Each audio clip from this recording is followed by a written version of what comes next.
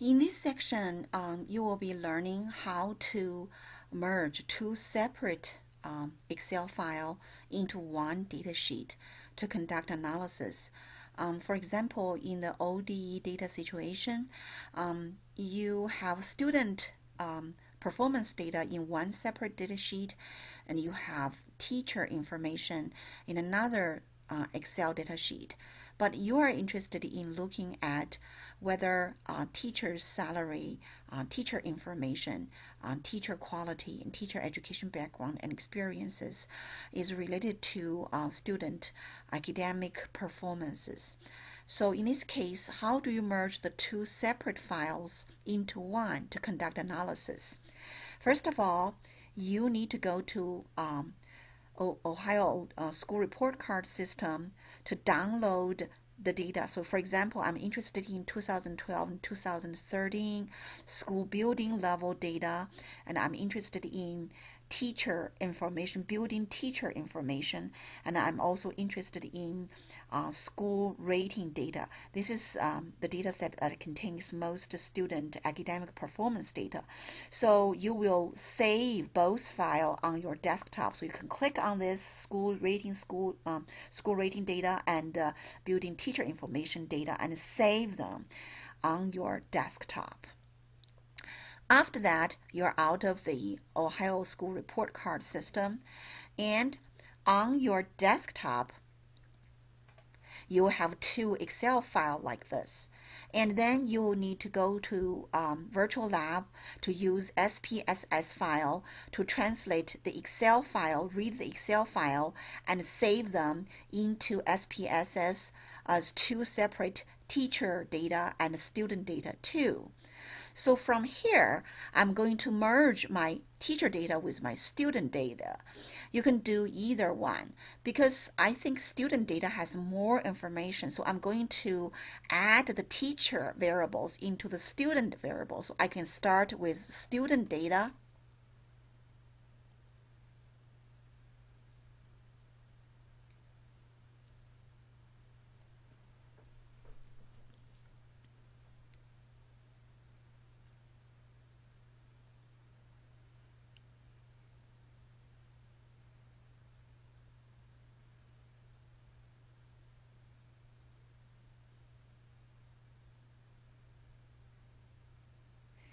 Here is the student data. So I'm going to go to Data, Merge File, and you want to add the variables in the teacher data into the student, merge them together. So you say Add Variables. So you click on Add Variables, and it asks you whether you are going to select an open data or an external SPSS data file. You can either open the other teacher data file on your desktop, or you can just leave the file there and say external SPSS. You can just say Browse. You can either save the SPSS file on the Virtual Lab desktop, and I'll just say the teacher data SPSS file, and I'll say open. And you see here it asks you, we want to continue. You say, oh yes, continue. And here you want to match the cases by the key variables. The key variable means the data has a common variable that can recognize one another, can merge one another, or can bridge one another, which is the building IRN number. They both have these variables. They can be merged together. So I use the building IRN number as a matching case key variable. So I click on that, and I say matching cases, and I click this building IRN number into the key variable arrow here. So you can see all the teacher variables except the ones that are the same is going to be merged into the student data. So if you scroll down, you will be able to see that the teacher variables are already merged in this old data. So the new active data set adds the teacher attendance, average year of teaching, all these other teacher variables into this new system. So you'll say OK. And when you scroll back here, you will be able to see the teacher data has already been merged with all the students' variables here. And because they share the same building IRN number, so the two data are identified by that number and merged together. And in this case, you have a new SPSS file that combines the two. So go ahead and try to save them.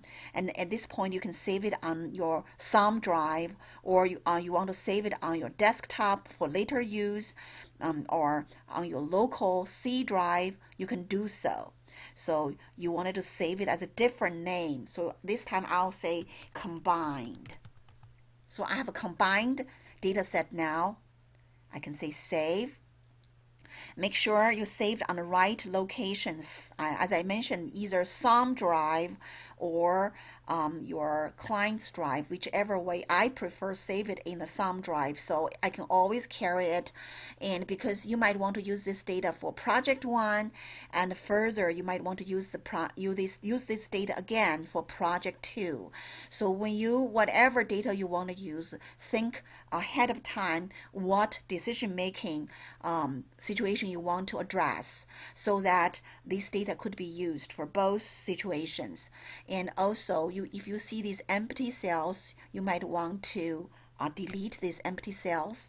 And also, when you look at the variable view, make sure the strings are changed to numeric.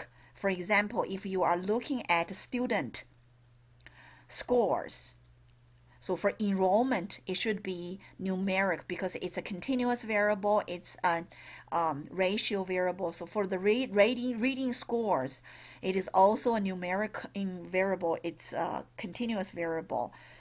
So you can also copy and paste all the scores into numeric, as they are continuous variables or ratio or interval scales.